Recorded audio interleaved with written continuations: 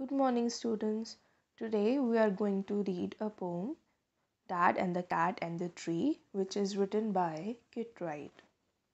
Have you ever seen a cat climbing a tree? Sometimes a cat may climb too high and get stuck in the tree. The poor thing can't come down without help. Let's read the poem to find out how Dad tries to help rescue the cat.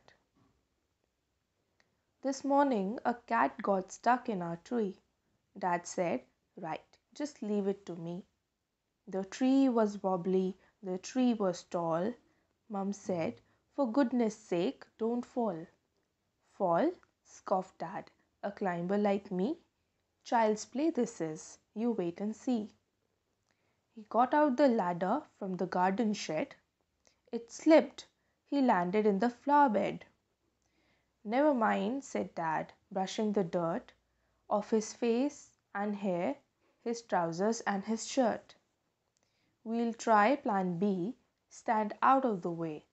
Mum said, "Don't fall again, okay?" "Fall again?" said Dad. "Funny joke." Then he swung himself up on a branch. It broke. Dad landed wallop back on the deck. Mum said, "Stop it, you'll break your neck." "Rubbish," said Dad. "Now we'll try plan C. Easy as winking to a climber like me." Then he climbed up high on the garden wall. Guess what? He didn't fall. He gave a great leap and he landed flat in the crook of the tree trunk right on the cat.